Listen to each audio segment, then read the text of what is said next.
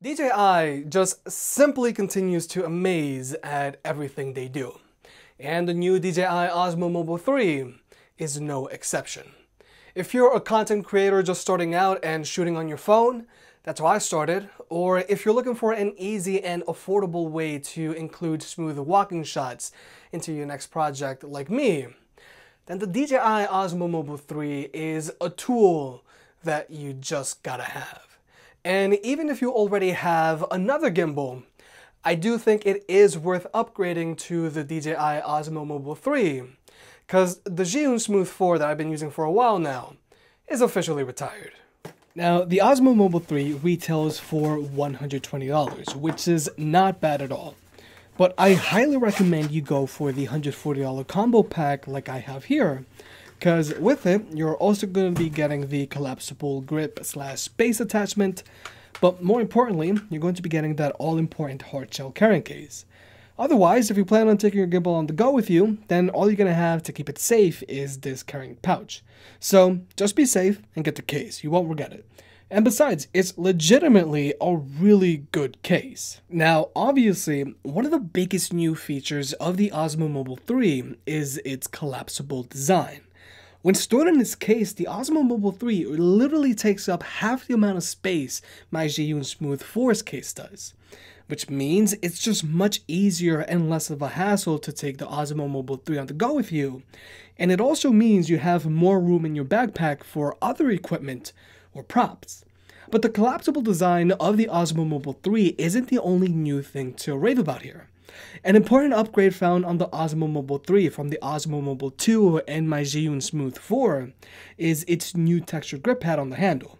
You get a far better grip with the Mobile 3 than you do with both the Mobile 2 and Smooth 4, which both have all plastic handles. Another minor detail to take note of on the Mobile 3 is that it also now has a built-in wrist strap for added security, something that the other two gimbals don't have.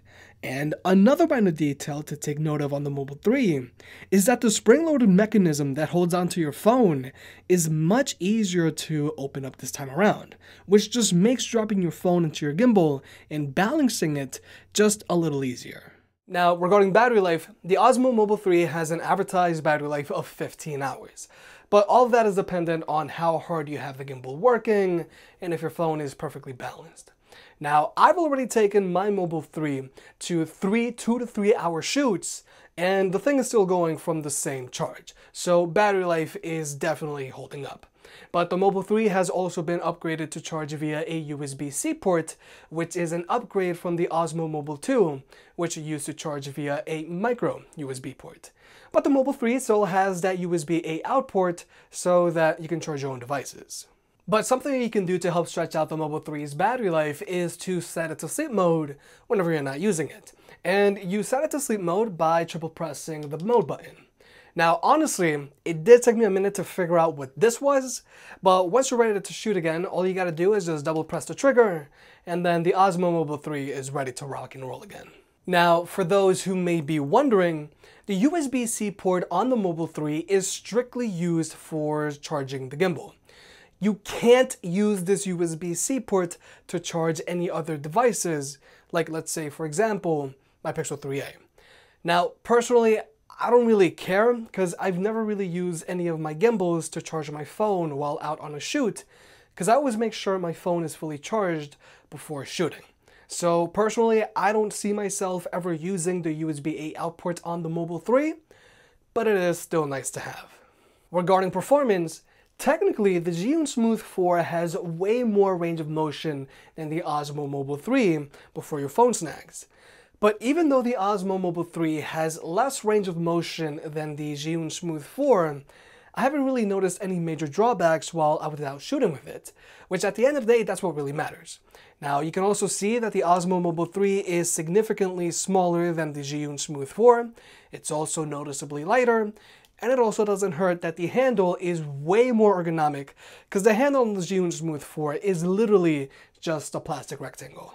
But I've also noticed that the Mobile 3 does a much better job of leveling your phone and keeping your phone leveled even if your phone is unbalanced, so I don't have to go in and adjust all of my gimbal shots in post if I don't want to. Whereas with the Smooth 4, I have noticed that the horizon on this guy does like to drift, especially if you've been shooting after a while. Now, if you're someone that likes to shoot vertical video, or if you just want to quickly switch from vertical mode to horizontal mode, all you gotta do is just double press the mode button on the Mobile 3. And this is another huge deal because before, if you wanted to transition between the two modes, first you would have to take your phone out of the gimbal, and then you would have to unscrew this thing, and then turn the clasp over, screw the thing back in. Hold on, I don't really do this too often. Throw your phone back in, and then hopefully everything works out right. So yeah, that's a lot harder than just doing this. Now, personally, I don't really shoot too much vertical video, but being able to quickly transition from shooting in horizontal mode and then just switching your phone to vertical mode means I can just use my phone in the gimbal and not have to do this weird head tilt thing like this. So yeah, for me, I don't shoot vertical video, but just being able to do this is very convenient. Now, the Mobile 3 all by itself is great. It's an awesome compact gimbal that's going to keep your phone leveled, and you can easily adjust it by manually tilting your phone, or you can use the joystick, which is something that the Smooth 4 doesn't have, and is something I've been sorely missing. Now, personally, when I shoot my B-roll, I just use my iPhone's default camera app. But if you want to get the most out of the Mobile 3, then you can use its companion app. Now, through DJI's app, you can shoot panoramas, get time lapses, use the zoom slider on the gimbal, and use gesture controls, but these are all things I never actually use when I'm out on a shoot. But what I do plan on using on the Mobile 3 is its active tracking feature. You can either pull the trigger on the gimbal and have the app automatically lock onto something, or you can manually highlight your subject. And the active track on the Osmo Mobile 3 does a far better job of finding, tracking, and reacquiring your subject than the active track on the Smooth 4. That's why I never used it. So if you plan on shooting a fast-moving subject like an animal, an athlete, or a car, then the active track feature on the Osmo Mobile 3 is going to help you keep your subject in frame, while all you gotta focus on is just trying to keep up. So overall, I can't find anything to be mad about on the DJI Osmo Mobile 3. It's super easy to use, it does a great job of keeping your shots leveled, battery life so far has been great, its companion app is stellar, and if you need the active track feature, it's there. It's a very powerful tool.